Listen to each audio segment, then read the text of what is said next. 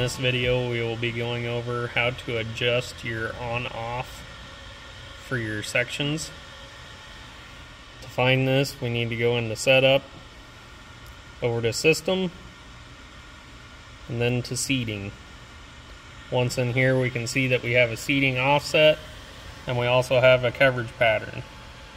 Under coverage pattern, we can select that we have no offset, meaning we want to plant right into that first row.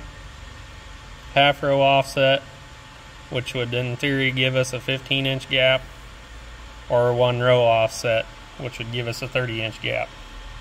That is all operator preference.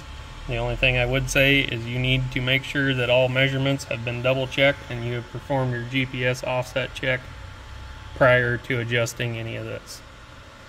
I mention that because when we set this, depending on how you want your sections to turn on and off, is all going to depend on how that other setting is set. Once that is all done, we come into our seating offsets, and this is where we can fine-tune where we want our start and stop. And as it says up here, we need to confirm our GPS offsets and run the GPS offset check.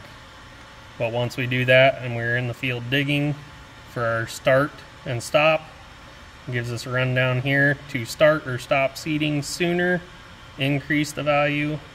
To start or stop later, decrease the value. Once you've dug and figure out where your seed is, come into this screen and you can enter the inches off to adjust your shutoffs to where you want them to be.